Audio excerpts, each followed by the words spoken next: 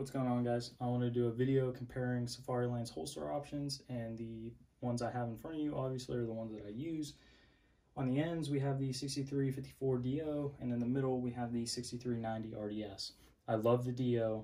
I do not like the RDS. I don't think it's that great of a holster, at least in my opinion, and from how I've used it.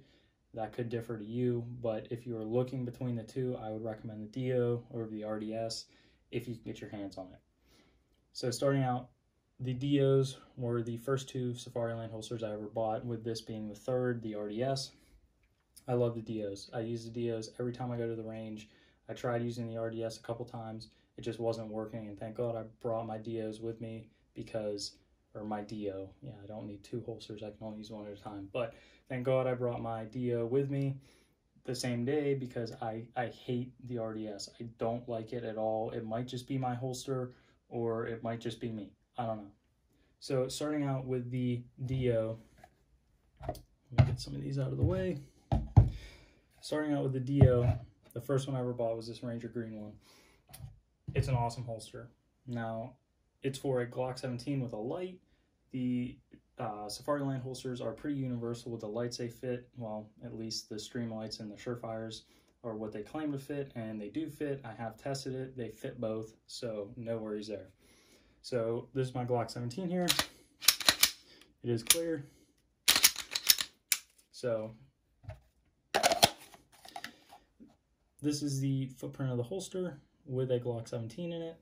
As you can see, it's nice. I don't know how well you'll be able to see that. It does have a barrel plug and a light cover to keep any debris from coming up in the bottom of the holster, which I don't really see how, if the holster's mounted, you know, right side up, this is down. I don't really see how dirt and stuff will get up in there, but I'm sure it will, so I'm glad that they do include these.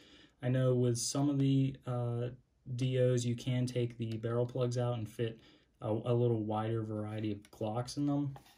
I'm not sure about any of their other holsters that fit other guns, but I do know some guys take this barrel plug out and they can fit guns with comps, 19s and 17 holsters with a comp, so on and so forth, or 34 holster with a 19 with a comp.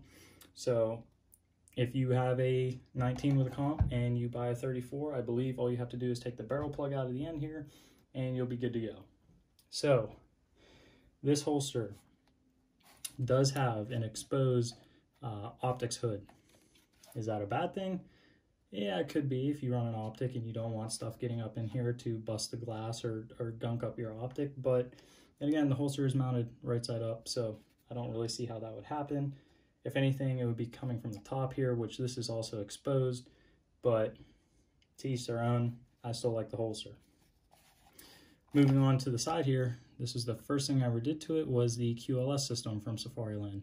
It is an awesome system. I would recommend doing it to every one of your Safarilands, or any of your other holsters if it's applicable. So all my Safarilands get ran on a setup like this: a mid-ride, the leg strap, the female fork, and the male fork. Now the holster, I'm sure everybody's seen this by now, just slides into this fork and clips in, and it locks in with these tabs, and then you depress the tabs, slide it up, swap holsters, whatever you need to do. This becomes important later in the video with the RDS. I will explain more on that later. Again, one of the reasons I don't like the RDS over the DO. So with the DO, the way that it holds onto the gun to keep it from coming out is with their quick release system. I forget what it's called, where you have to depress this tab to draw the pistol. Once you depress that tab, it lets go of the gun. Again, I don't know how well you'll be able to see this, but it locks onto the ejection port, and when you depress this lever, it lets go, and you can draw the gun. So, with that, a lot of people are complaining that the DOs and their quick release system hurts their thumbs with this tab. Apparently it's sharp or something, and when they go to depress it, it hurts their thumb. I never had a problem with that, so I never did the nub mod that everybody talks about. I might get it in the future to try it out, but as of right now, I don't really see a reason to get it. The holster doesn't bother me. I've drawn out of this thing hundreds of times. So I'm going to cut here, and then I'm going to move on to the RDS and some of the stuff that I do like about it and the rest of the stuff that I don't like about it. Okay, moving on to the RDS, the 6390 RDS. Again, this is for my Glock 17 with a light. Again, it fits Surefire or Streamlight. So here's my Glock 17. Gun is clear. So with this holster, again, I run the same fork as on all of my other Safariland holsters. Super easy, super quick. Differences with the RDS, other than overall design of the holster. A little bit different spring mechanism for the active retention. Now with the RDS, you have a optics hood with a flip up cover. So if you were to have an optic on this gun, when you went to draw it and pull the gun out, this hood would flip up. And then once you reinsert the gun, you flip the hood down. What I like about this design is the front is covered. So you have no more gap for your optics hood. So any of those guys that might have been getting debris up in here, gunking up their optic, no more with this. And on the back, for the most part, there is a gap, but there's nothing you can do. So it is protecting your optic a little bit more. The mechanism on mine, this updated mechanism, as opposed to this mechanism on the DO, at least on mine, it's stiff. I've tried putting oil in here. I've tried getting oil down inside the mechanism itself, but it's stiff. It's just not broken in, I guess, so that's part of my problem. So it does come with a thumb guard, which is removable. I am not a fan. I thought I would like it. I feel like it just gets in the way, so I end up removing it every time I use it. I put it back on for the sake of this video. Along with the optics hood, this is removable. I'm also not a huge fan of the back part. This is removable as well, which I do remove it even though I don't have an optic. I think it gets in the way most of the time. So I do end up removing it again. I just put it back on for the sake of the video. Just because every time I reinsert the pistol, I don't want to have to come back down and close it. You know, it doesn't really matter, but oh well. Going back to the locking mechanism on the RDS, I do not like it at all. I don't know what happened with this holster when they designed it and revamped it from the DO, but they ended up moving this locking mechanism just enough to the point where it is not comfortable or easy to access, at least for me, at all. What ended up happening was between the two holsters, well, this one's designed, I guess thumb drive or whatever you want to call it, ended up getting moved up just enough so that when you go to draw the handgun, again, you're not going to be able to see this with a thumb guard, it puts it at such a place where your thumb is so stretched out, it's just uncomfortable to get it out of the holster. I'm not a fan. I'm really not a fan, and that's the main reason why I don't like this holster at all, other than the fact it is a little bit larger of a footprint than the DO. I hate where this has been placed on these, or at least mine. Super uncomfortable and awkward to to grip and release it off the gun as opposed to the DO. It's a little bit easier to see on the DO without the thumb guard. It falls in such a more natural position for me, at least, and that's why I like the DO so much better. Now with the RDS, this holster did not come with the QLS fork. My DOs did, and I got all of these holsters off Op Tactical. So it's very nice that they do include the QLS forks with the DOs.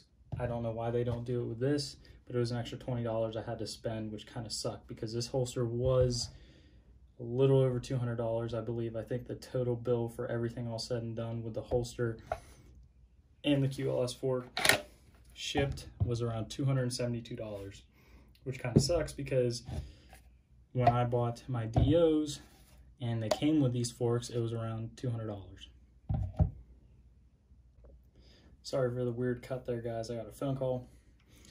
So when it comes down to these two holsters, and if you have the option to get either or both, I would still recommend to get the older DO.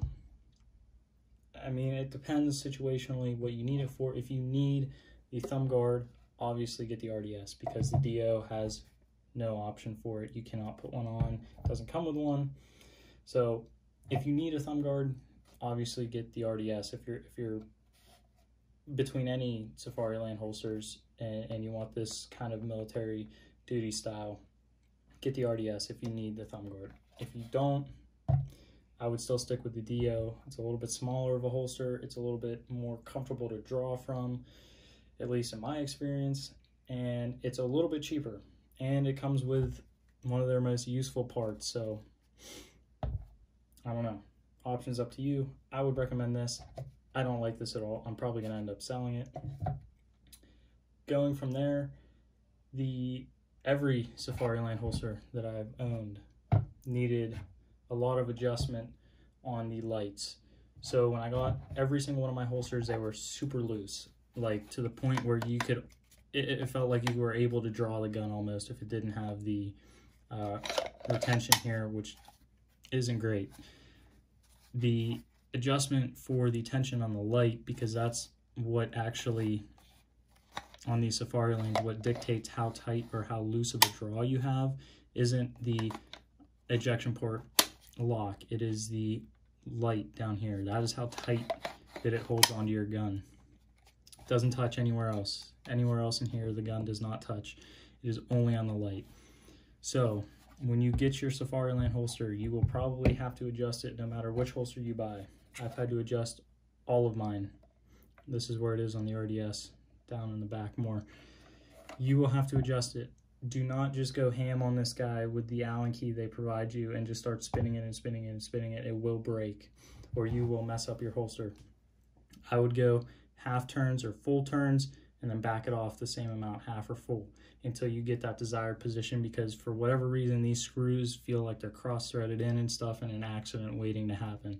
So I would recommend doing a half turn, quarter turn, or maybe a full turn and then backing it off that same amount. If you're going to be there a while, but it's just how it is. But once you get it adjusted properly, your gun will have a smooth draw with just enough retention on it to where it's not going anywhere and there's minimal play. As you can see here, the RDS, about the same amount of play. And my original DO, no adjustments after I got it and did the initial adjustment on the light. No adjustments, lots of draws out of this holster, nothing. About that much play is how much you want on the gun. And again, you're just gonna have to feel it out based on what light you're running and whatnot. You want a semi-smooth draw with just enough tension on the gun, and as you can see, not a lot of play. Some guys like it a little bit tighter. I don't. I like a little bit smoother of a draw. I don't want to feel like I'm having to rip the gun out of the holster. So when it comes down to these holsters, they're all great options. They're all really good. They're proven. They've been used by just about anyone you could think of, any agency, any group of guys. They're all great holsters. I'm just not a fan of my 6390. I don't know if it's just my holster or if anyone else is having the same problems or experience with the new 6390s. If you are, I'd love to hear it in the comments. If you think I'm an idiot, I'd also love to hear that in the comments. I'm a 6354 DO guy, not an RDS guy. Thanks for watching. If you have any comments, leave them down below. Like I said, if you want to see anything else, drop it in the comments and I'll try and make a video about it. Thank you guys for watching and have a good one.